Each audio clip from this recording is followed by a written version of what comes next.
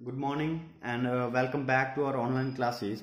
In today's lecture or in the previous lecture of the economics, we have completed some of things, and now in today's lecture we are going to start the new chapter, that is the foreign exchange rate. ठीक है, foreign exchange system और foreign exchange rate हम जो है वो चीज हमारा foreign exchange rate and foreign exchange system जो है हम वो पढ़ेंगे। आपको पता हो कि as in today's world every economy और every country is interdependent with one and another. ठीक है, हर एक कंट्री जो है एक दूसरे के साथ कोई ना कोई बिजनेस ट्रांजेक्शन्स करते हैं, कोई ना कोई ट्रांजेक्शन्स करते हैं, जिसकी वजह से वो एक दूसरे कंट्री के ऊपर इंटरडिपेंडेंट है। फॉर एग्जाम्पल्स बहुत सारी ऐसी कंट्रीज जो हैं जो क्रूड ऑयल जो है प्रोड्यूस करते हैं, और हम ऐसी कंट्रीज हैं जिसे क्रूड ऑयल की ज्यादा जरूरत है। तो what we do, we buy or we import the crude oil from the countries who are producing more crude oil। ठीक है, जो ज्यादा पेट्रोल डीजल्स और ये सारी चीजें प्रोड्यूस करते हैं, वहां से हम क्या करते हैं, हम क्रूड ऑयल जो बाय करते हैं। In the same way spices are produced more in India. ठीक है, जितने भी स्पाइसेस हैं वो ज्यादा से ज्यादा प्रोड्यूस कहां पे होते हैं, इंडिया में प्रोड्यूस होते हैं। तो वो क्या करते हैं, other country will import from us. ठीक है, बाकी की कंट्री जो है हमारे से बाय करेंगी। तो यहां पे जो एक क्वेश्चन अराइज होता है वो पेमेंट कैसे होगा ऐसी सिचुएशंस में। Suppose we are buying the crude oil from UAE. ठीक है, हम जो है यूएई से क्रूड ऑयल या फिर पेट्रोल डीजल्स हम जो है वहां से बाय करते हैं। तो what we are going to pay them in the Indian currency or in the UAE currencies।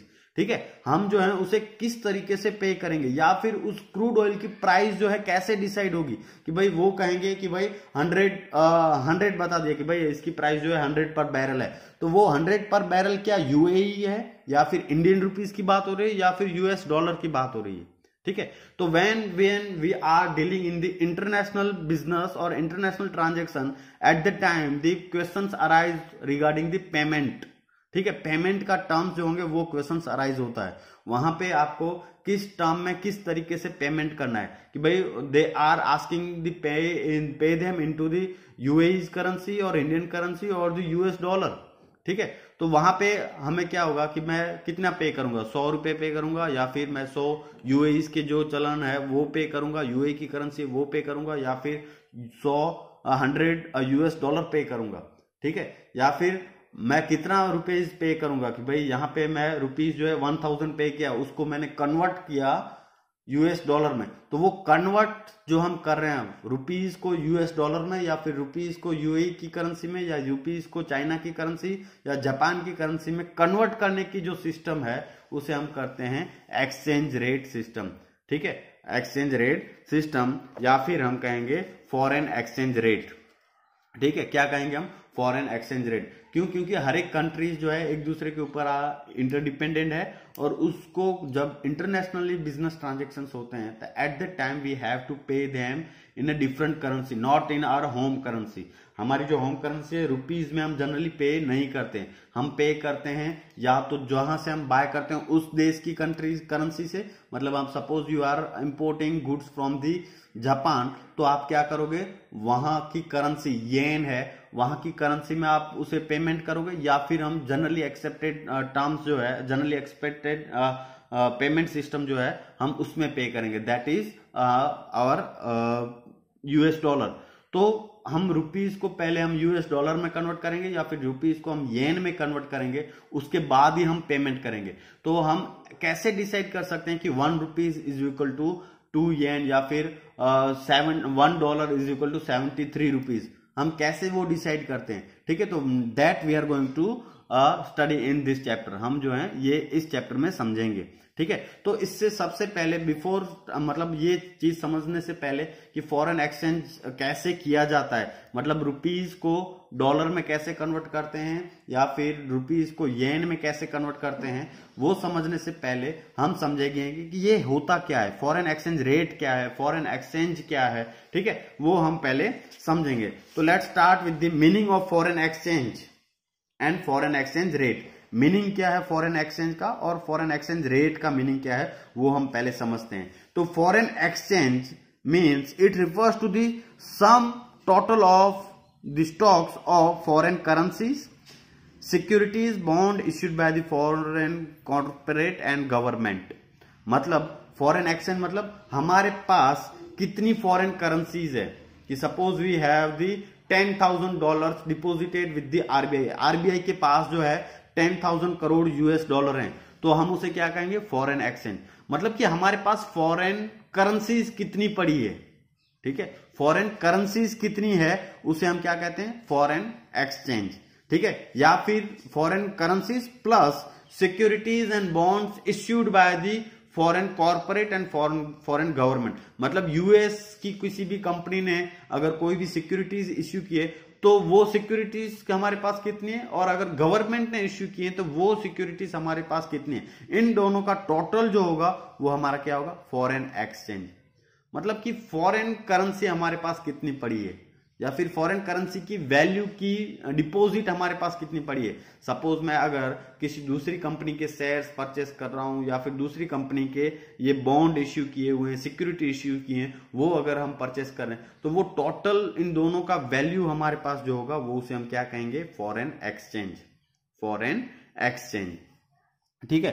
अब now what do you mean by foreign exchange rate. Foreign exchange मतलब foreign currency that we hold, ठीक है। Generally हम सिर्फ इतना कहें कि foreign currency, कि मेरे पास यूएई की करेंसी जो है $10,000 यूएई की करेंसी पड़ी है, मेरे पास जो है येन पड़े हुए हैं 25,000, मेरे पास जो है दूसरी कंट्री की करेंसी ऑस्ट्रेलियन डॉलर पड़े हुए हैं। तो जो दूसरी कंट्री की करेंसीज हमारे पास कितनी है वो करेंसी को हम क्या कहेंगे, फॉरेन एक्सचेंज, ठीक है, foreign exchange. Now what do you mean by foreign exchange rate. तो it is the price of one currency in terms of another, it is the price of one currency in terms of another. हम कहते हैं ना कि भाई US dollar बढ़ गया, ठीक है, यूएस डॉलर बढ़ गया, मतलब कि एक यूएस डॉलर बाय करने के लिए मुझे कितने रुपीस पे करने पड़ रहे हैं। अगर मैं यूएस डॉलर और इंडियन रुपीस की बात करूं तो एक यूएस डॉलर बाय करने के लिए मुझे कितने रुपीस देने पड़ रहे हैं, 73 rupees, what ever the rate is, जो भी रेट वो डेली चेंज होता रहता है, ठीक है।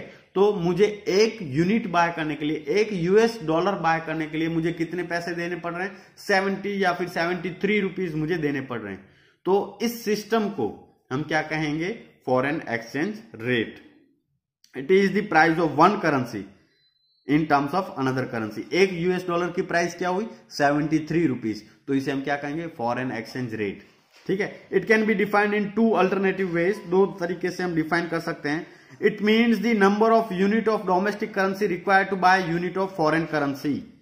मतलब कि हमें कितने यूनिट ऑफ करेंसी रुपीज पे करने पड़ेंगे अगर मुझे कोई भी फॉरेन करेंसी, एक फॉरेन करेंसी बाय करनी है। सपोज मुझे एक येन बाय करना है तो उसके सामने मुझे कितने इंडियन रुपीज देने पड़ेंगे, 50, 70, 85 जो भी हो, ठीक है। तो उसे हम क्या कहेंगे, it means number of unit of domestic currency या फिर होम करेंसीज रिक्वायर्ड, कितने मुझे होम करेंसी पे करने पड़ेंगे to bye a one foreign currency, ठीक है। दूसरे देश की करेंसी बाय करने के लिए मुझे होम कंट्री की करेंसी कितनी देनी पड़ेगी, उसे हम क्या कहेंगे, foreign exchange rate. Exchange rate between India and America, इससे हम क्या कहते हैं, अगर आप यूएस डॉलर और रुपीज को देख रहे हो तो वो क्या है, exchange rate between India and America. वहीं अगर आप येन और रुपीज को कंपेयर कर रहे हो तो उसे हम क्या कहेंगे, exchange rate between India and Japan, ठीक है। तो ये चीज है, आप ये डेफिनेशन भी लिख सकते हो। इट मीन, दूसरी डेफिनेशन क्या है, it means the number of unit foreign currency that can be purchase in exchange of unit of domestic currency.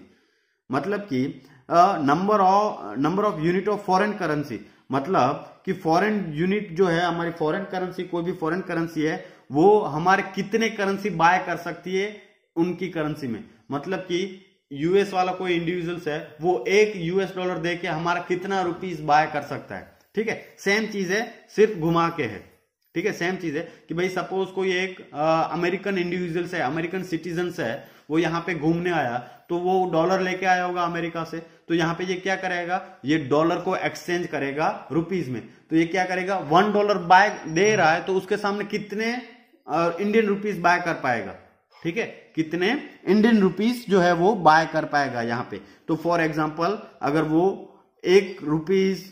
अगर वो जो है $1 देगा तो यहाँ पे ये कितने बाय कर पाएगा, 50 इंडियन रुपीस जो है बाय कर पाएगा, ठीक है, 50 इंडियन रुपीज जो है वो बाय कर पाएगा।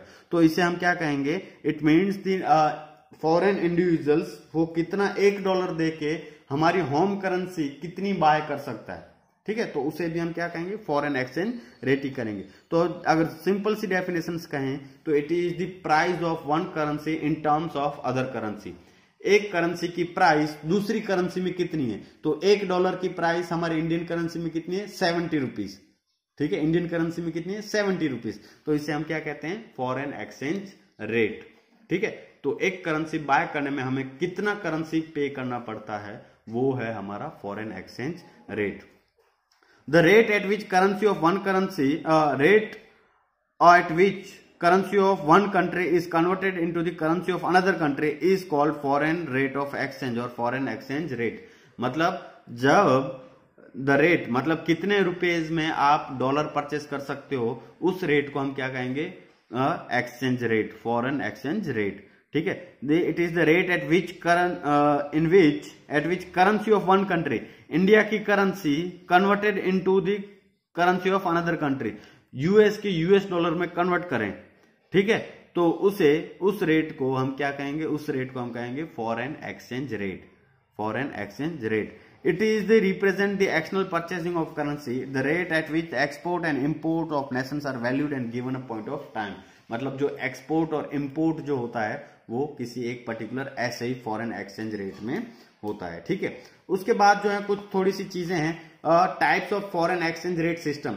मतलब किस तरह कौन कौन से टाइप्स में हम ये रेट जो है डिसाइड कर सकते हैं कि भाई $1 इज इक्वल टू 50 रुपीज और 70 रुपीज। तो हम कितने तरीके से हम ये डिसाइड कर सकते हैं।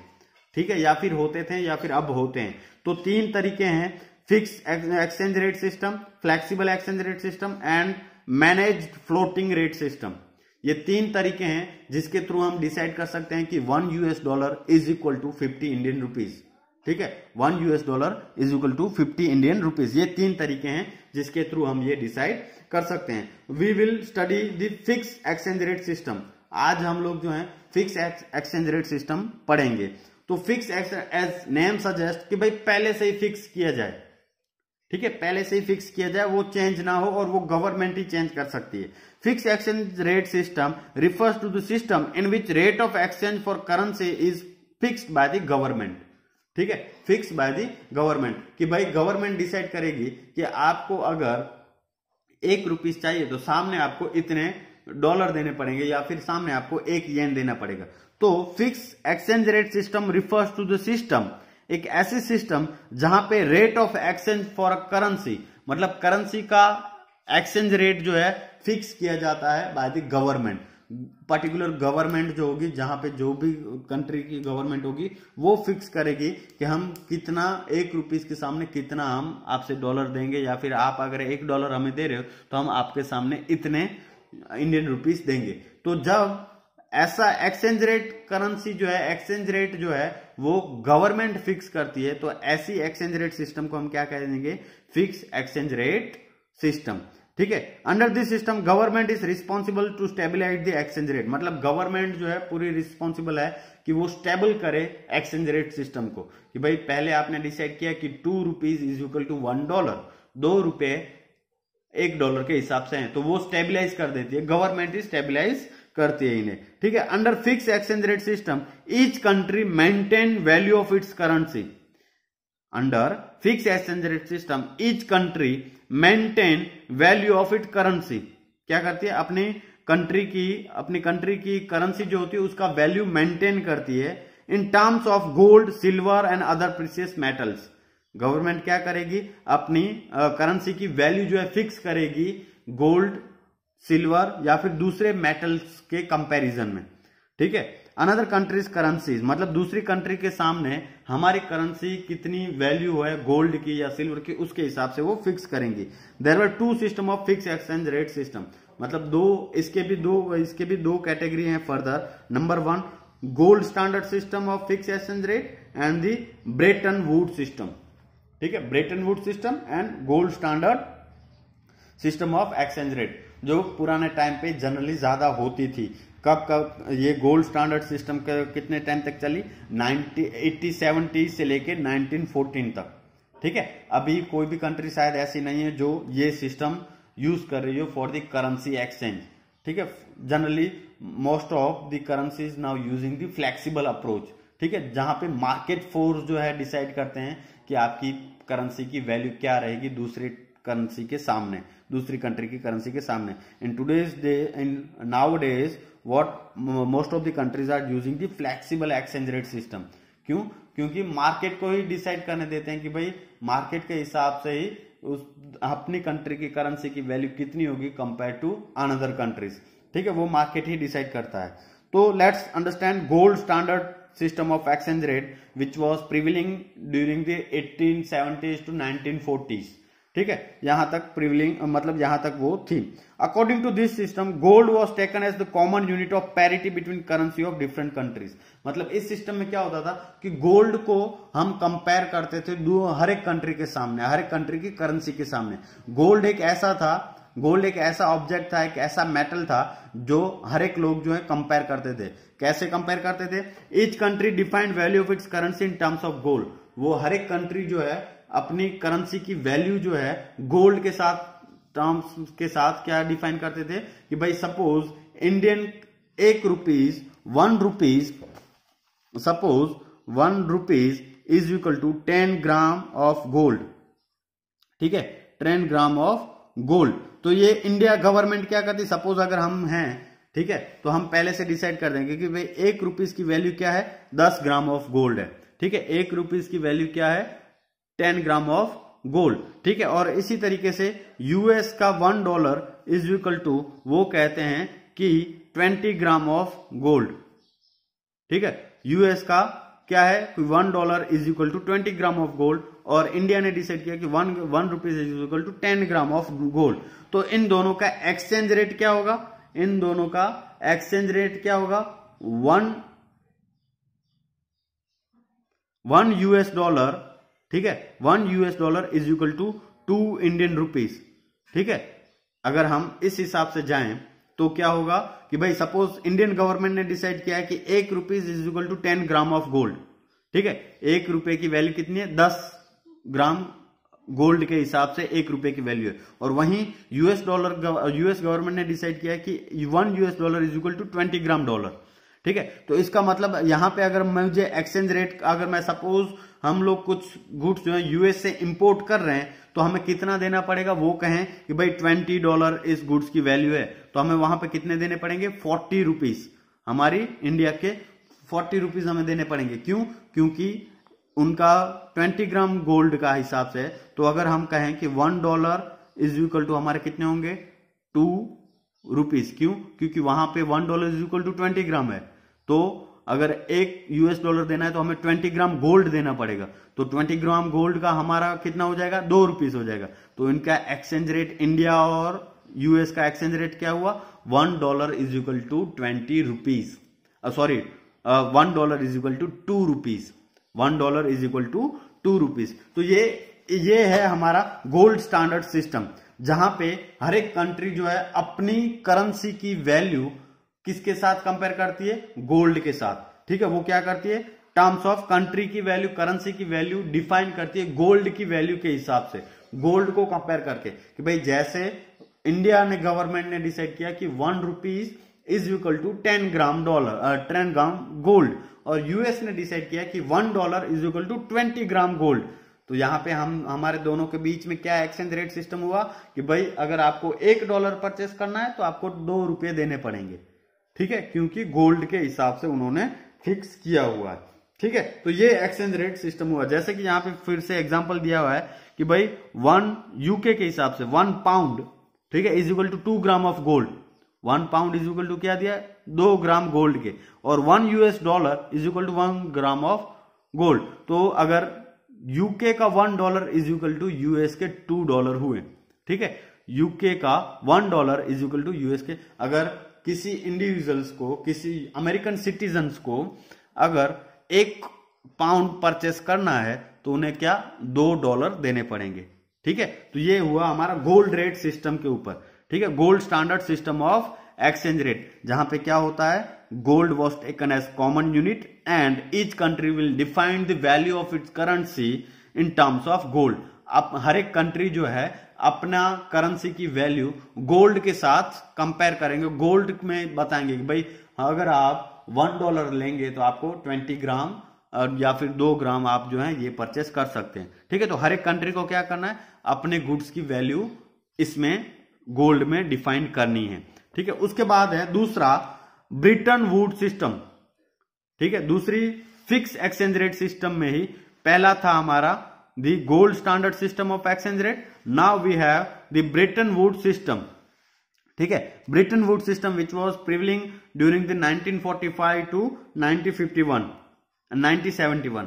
ठीक है, this system was adopted to have transparency in the system. ये सिस्टम क्यों अडोप्ट की गई थी, ताकि ज्यादा ट्रांसपेरेंसी आए इकोनॉमी सिस्टम में, इस वजह से। Under this system all currencies where packed और related to the US dollar. मतलब इस सिस्टम के हिसाब से हर एक कंट्री जो है अपनी करेंसी की वैल्यू डिसाइड करती थी कंपेयर टू US डॉलर। वहां पे हम गोल्ड सिस्टम में हम क्या कर रहे थे, गोल्ड के साथ गोल्ड की वैल्यू के हिसाब से हम अपनी करेंसी देख रहे थे। Now we are doing the same things but comparing with the US dollar.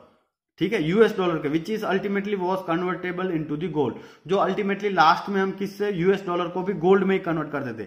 लेकिन ब्रिटन वुड सिस्टम में क्या हो रहा था कि हर एक कंट्री जो है अपनी करेंसी US डॉलर के साथ रिलेट करती थी।